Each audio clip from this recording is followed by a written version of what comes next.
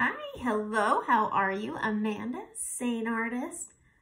Let's do an eyeshadow look. All right, let's see. I'm gonna do a nice light eye look. This is it right here, except for this guy, that's my eyeliner.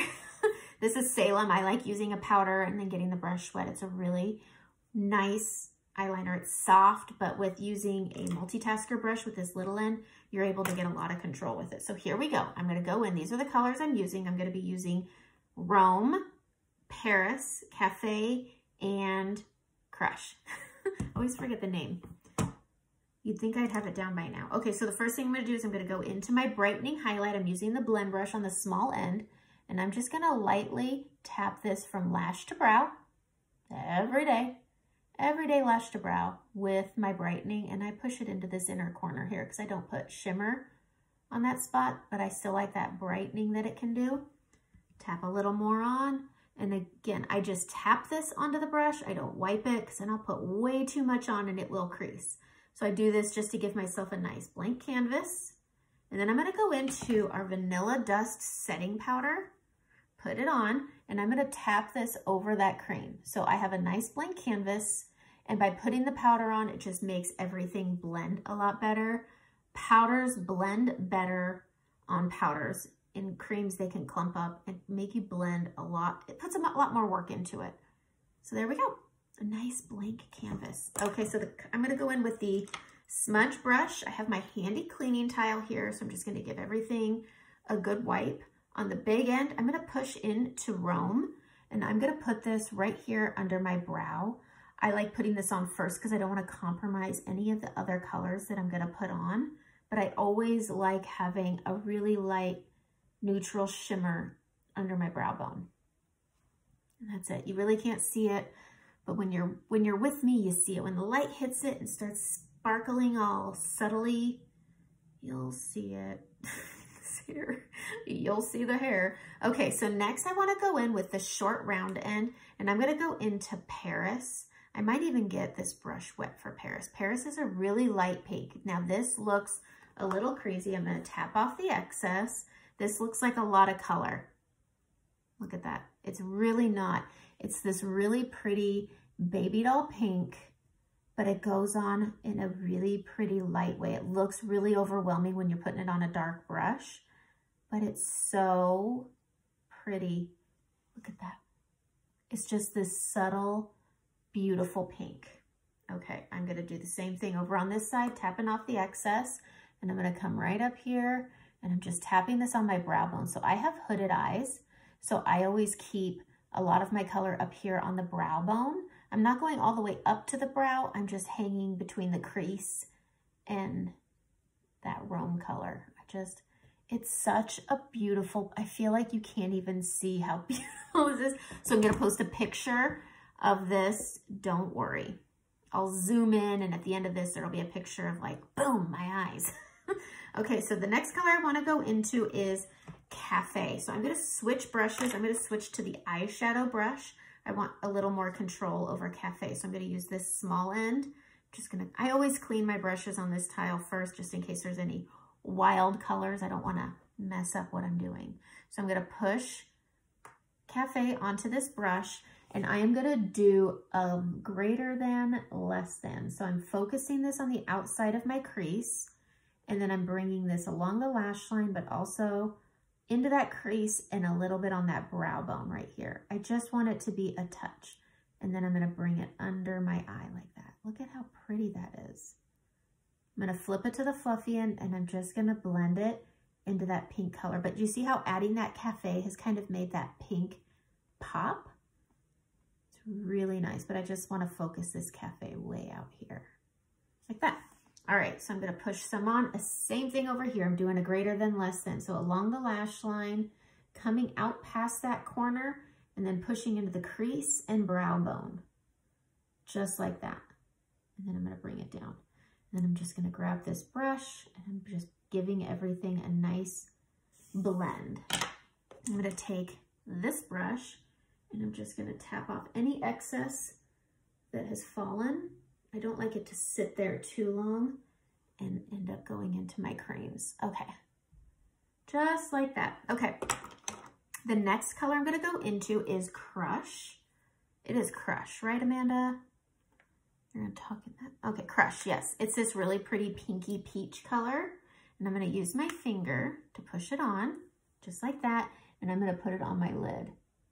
And it's just super pretty. Look at that. It's just a little touch that makes a really, really nice difference, just like that. I'm gonna go into that fluffy end, clean it off because I used that brown, and then I'm just gonna give everything a final wipe just to kick off any excess shimmer. I'm gonna go into that Paris pink, and I'm just gonna do a little dusting up here just to give it a final blend of pink. And it's just so pretty. Okay, so let's do some eyeliner real quick. I just use an inexpensive Maybelline Tattoo Studio pencil, and I'm just gonna handle my waterline. I start on the outer corner and I just pull up so it gets away from the part that's gonna make me blink like I just did. I come about 3/4 of the way over, not all the way over, and that's it. And then I'm gonna do the same thing over here, starting in that corner and pulling up and over. This waterline takes a little bit of adjusting. It took me a long time just to be able to do this. Okay, I'm just flicking onto that corner. I wanna push into that lash line just to give a little bit of definition. Okay, I'm gonna go into the multitasker brush on the small end. I'm gonna grab some setting spray and I'm gonna wet this little tip. That's it, just a little bit of wetness on it, just like that. Okay, get a rag on my finger. Okay, I'm gonna go into Salem. On the website, it looks gray. That puppy's black, okay? I'm gonna get a smaller mirror because I find it helpful. And I'm gonna dip into Salem. Now, when I'm saying I'm dipping in, I'm just dipping into the tip. I'm not dipping into the whole brush. I'm gonna tap off any excess because I don't want any fallout of black on my face. And I'm just going to go along my lash line here. And this pointy end gives you so much great control. And I'm just gonna add liner.